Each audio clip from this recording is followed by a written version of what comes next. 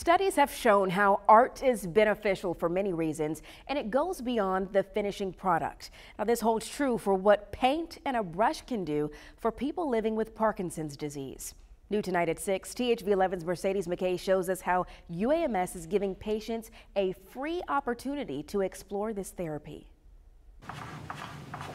As chalk and paint cover the tables at St. Michael's Episcopal Church on a Tuesday morning, much more is happening than the contact between the pencil and paper. I think it touches a part of the brain that we don't access all the time. Behind the smiles on the faces, these people aren't just connecting with what they're drawing, but also connecting on shared experiences. I think it will help calm their nerves and be around other patients that have Parkinson's. Thanks to a donation to the UAMS Parkinson's Disease Fund, the hospital partnered with Arts Integration Services to provide free art therapy classes to Parkinson's patients, an idea that Suzanne Dahl thought of after she saw firsthand how it helped her father-in-law with this disease. He had significant tremor, and he just fell in love with art, and he took to it, and he was able to do magnificent artwork. Magnificent artwork that is now displayed on the poster for this class. Just like it did with Dahl's father-in-law, research shows drawing or painting can help improve motor skills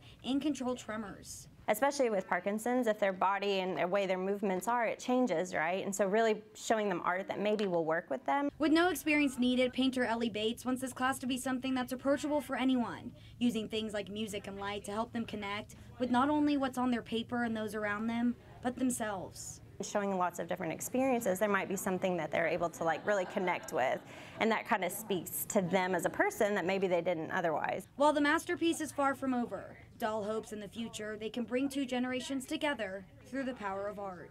I'd like to combine it with school-age children and this demographic so they can all learn from each other.